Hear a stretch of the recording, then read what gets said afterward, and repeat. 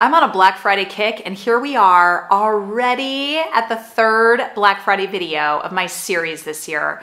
If you have not watched my other two Black Friday videos, my tips and the what to shop and not to shop videos, go after this video and check it out. But this video is one of the most important ones to watch. I think personally, something I've been wanting to make for so many years now. So welcome to how to dress on Black Friday.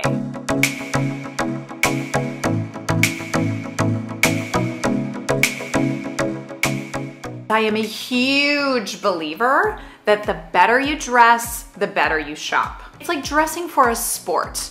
You've got to get in the right clothes so you can do your best shopping. I just want you here with me the whole time. I want to hear your opinion. I want to hear your tips. I want you to comment below. And it's mano a mano, you and me and the joy, right? This is why we're here. So with that being said, how to dress on Black Friday, let's get started.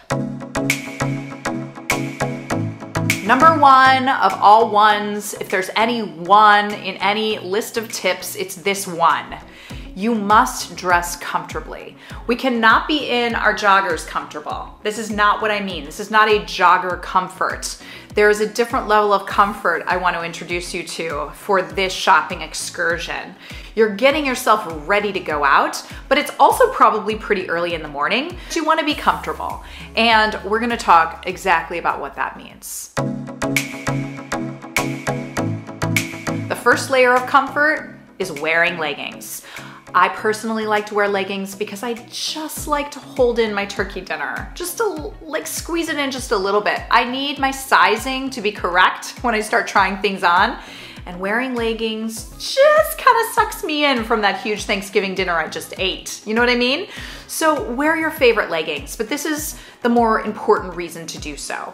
And that is because the lines for the dressing rooms or just to check out at places are probably going to be long. In my experience, all of them are. The last thing I ever want to do is go into a dressing room on Black Friday. I'm too busy finding the deals and snagging the things before they sell out, to be honest with you.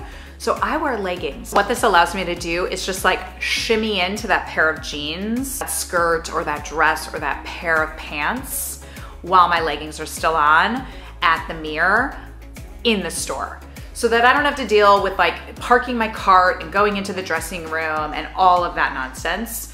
I just throw it on over. Does it fit? Do I like it? If not, I could return it. But if it's a yes, if it fits my waist and I like how it looks and it's a good deal, it's a yes. And that makes leggings make so much sense when I'm shopping Black Friday.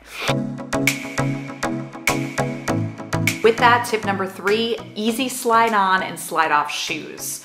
So I know that all of us live in different climates, right? Some of us are wearing big boots because it's probably frigidly cold, and some of us can wear flip-flops. And most of the time for all of us in the mornings, especially early morning, it's freezing. So think about the kind of shoes you've worn. There's been years that I've worn Uggs that I have straight up regretted it, because it is so hot when you're in the middle of the store with a bunch of other people and the heat is on. So just be smart about the type of shoes you wear. Maybe you wear cute like tennis shoes that you don't have to tie and untie every time you slide them on and off. You just want something that you can slide on and slide off. That leads me to number 4. So let's talk about the layering. We've got our leggings, we've got easy slide on, slide off shoes, but you wanna feel good, right? And layering well is how you do that.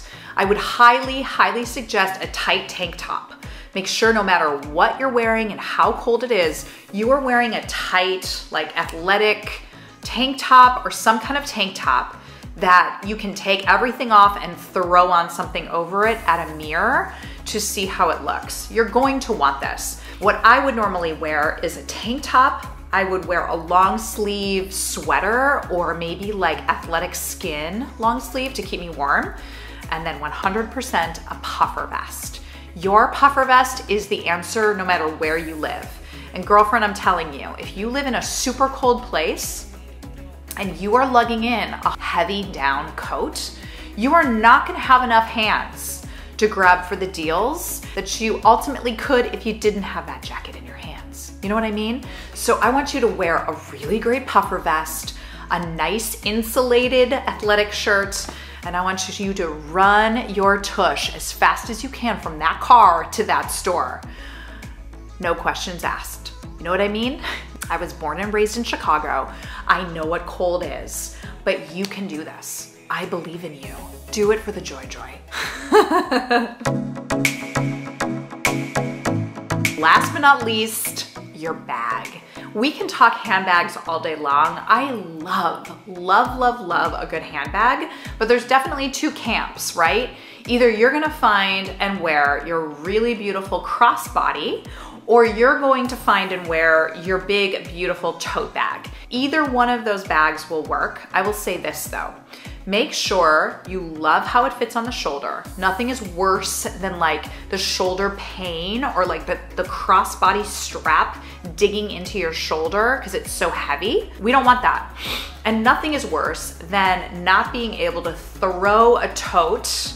You know the elbow test? Do you remember me ever talking about the elbow test? We've talked about this before, where when you throw the tote over your shoulder, your elbow needs to seamlessly go right through those holes. If they're knocking the bag, this is no fun. This is not joy. You cannot be using that bag. You need at least a 9-inch drop or more to be able to get the maximum love out of carrying a nice big tote bag. Most importantly with that, bring either one of your favorite bags and pack smart. So you're gonna want your protein bar, maybe you want some turkey or beef jerky, you're gonna want a big water bottle, and you are gonna love yourself because you're gonna be able to give yourself everything you need while you're waiting in those long lines with all the beautiful treasures you just found. So, happy shopping, my love. Happy Black Friday. Most importantly, happy Thanksgiving. I love you and I cannot wait to hear about all the beautiful treasures you're finding. Make sure you text me. That way you can share, you can send me pics, we can talk mano y mano. I'm sharing the daily joy here, and you and I can share all of our Black Friday finds. With that being said, mwah, I'll see you next time.